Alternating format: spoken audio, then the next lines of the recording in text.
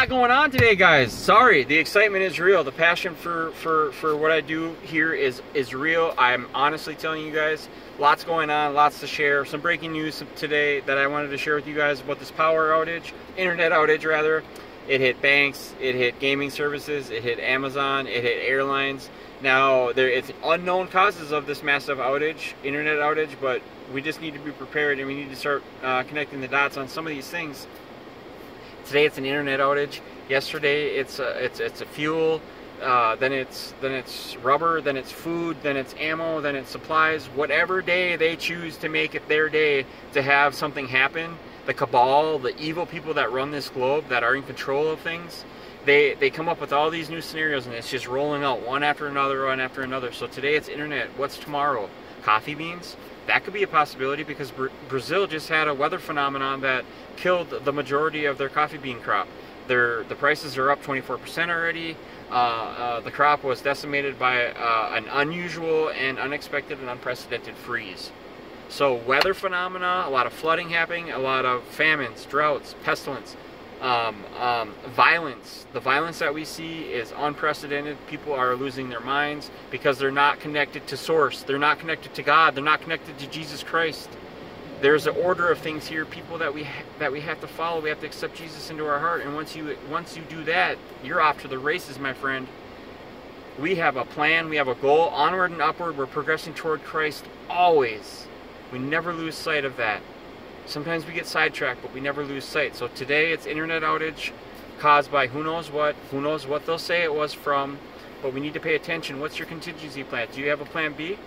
We do. My family does. Do you have candles, batteries, ammo, supplies, medical supplies, flashlights? Do you have a generator? Do you have fuel for that generator? Do you have, I mean, there's so many things that you could be prepared for, because today it's this, tomorrow it's that. So if we're connecting the dots in a biblical sense, and in a believer mindset, in a be prepared, persevere in anything kind of mindset, we need to have plans. So that means getting connected with your loved ones, your wife, your husband, your kids, your mom, your dad, whoever that you hold dear in your life that you know will listen to you and think that you're not crazy.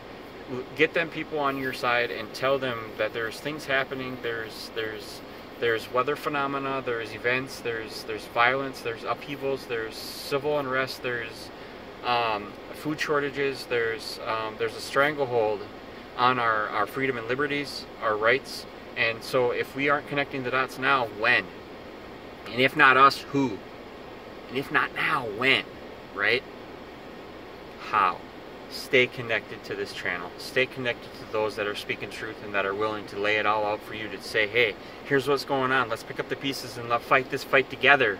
We're believers. We're all unified in the body of Christ. There's a unification process there that when you accept Jesus into your life, you are connected.